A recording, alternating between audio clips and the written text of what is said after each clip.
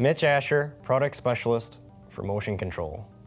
Today I'm going to talk about how to install a Kinetix 5700 servo drive. So here we have our Kinetix 5700 servo rack, and I'm going to replace this inverter right there. So first, we need to take the proper safety precautions and use your facility's appropriate lockout and tagout procedures. So for here, we're just going to simply unplug this demo to remove all power.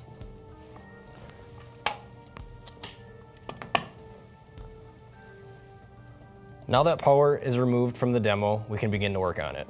So simply remove all the connectors from the old drive.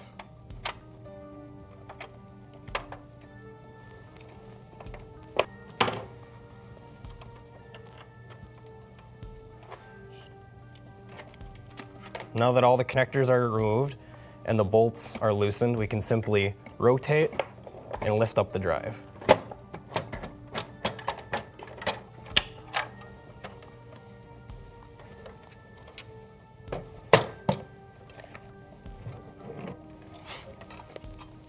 So now that we have our new drive out of the box, we can remove the sticker that reminds us that we need to have the appropriate jumper screw configuration. Now this is a very important step to choose the appropriate jumper screw configuration, because if the jumper screw is either in or not in when it's not supposed to be, you could potentially damage your drive. So to look this information up, you would simply go into the Kinetix 5700 user manual. For our application, we need to install the jumper screw. So to do this, we have two boxes that came with the drive. One is your DC bus connector, and the other one has all our connectors in it and jumper screw. This is the box we're going to focus on right now.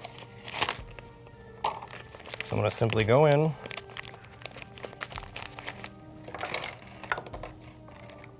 find our jumper screw, and install it.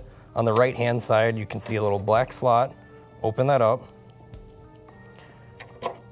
and just install it finger tight. Then close it. So now that we have the appropriate jumper screw configuration for this drive, I can remove it back on the rack.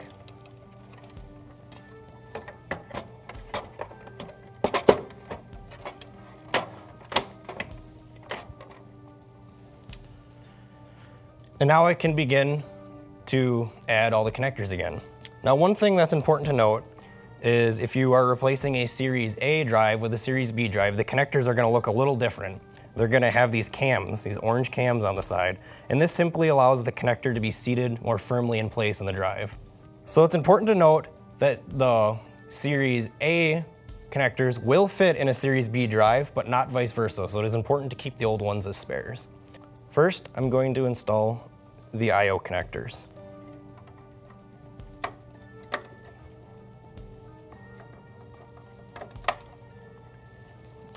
Next, I'm going to install the safety I/O.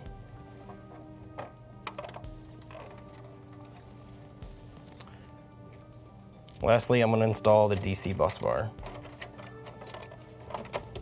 Make sure this is seated firmly in place. And then install your 24 volts. And install the remaining Ethernet cords. Now check over everything, make sure everything's firmly connected. And once you have checked over everything, go ahead and power back the drive.